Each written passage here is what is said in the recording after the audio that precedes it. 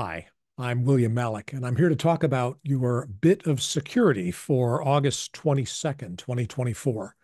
We're going to dive into the deep end on software testing.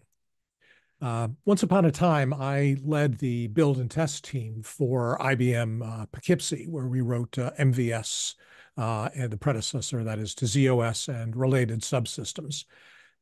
We had a lot of data about how effective our testing was.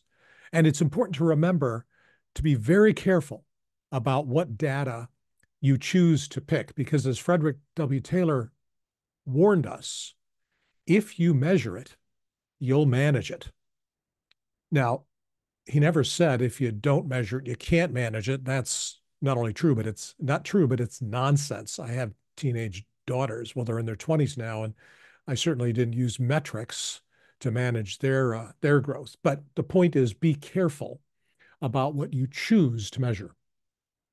One of the measures we had was defect detection rate, and that is the total number of defects found. Early on, it would sort of spike, rise very rapidly as you got more and more tests run. You'd quickly find a lot of the bugs. They tended to be easier bugs to find because testers are smart people. They want to knock off as much as they can before they have to downshift and get into the tall grass and look at the harder problems. So your curve would rise steeply and then it would kind of flatten out. And then you say, well, when are we going to find the next bug? That in itself isn't enough. You also need to know how hard, how difficult, how complex the problems you're solving. So the other curve that we'd measure is the aggregate severity of the defects found over a certain unit of time.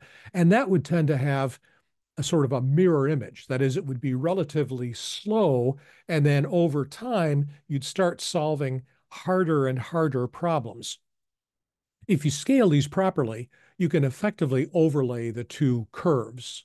The horizontal axis is time, the vertical axis, is incommensurate, but at least gives you a good visual representation. We're spending more and more effort to get the next bug. And at some point, it can tell you maybe the cost of finding the next bug when you're doing testing this way is greater than the cost of finding a bug if we move on to the next test phase. And so you do so.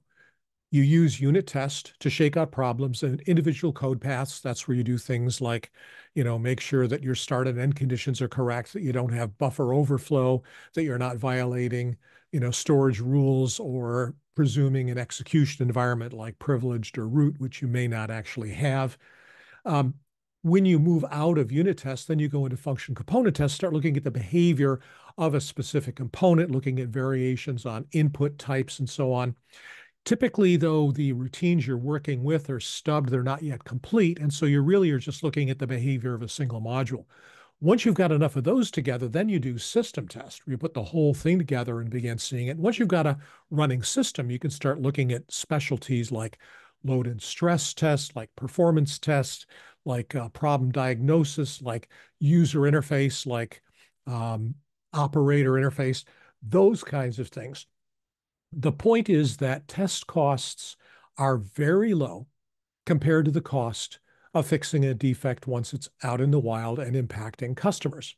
So what I'd like you to do is to take a look at how effectively you measure the kinds of testing you're doing and how you time that initiative.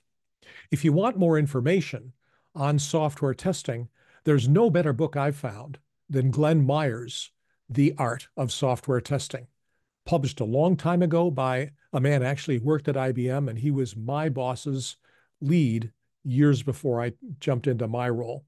So I'm happy to say that I'm one of his, disciples, probably too strong a word, but, faithful believers.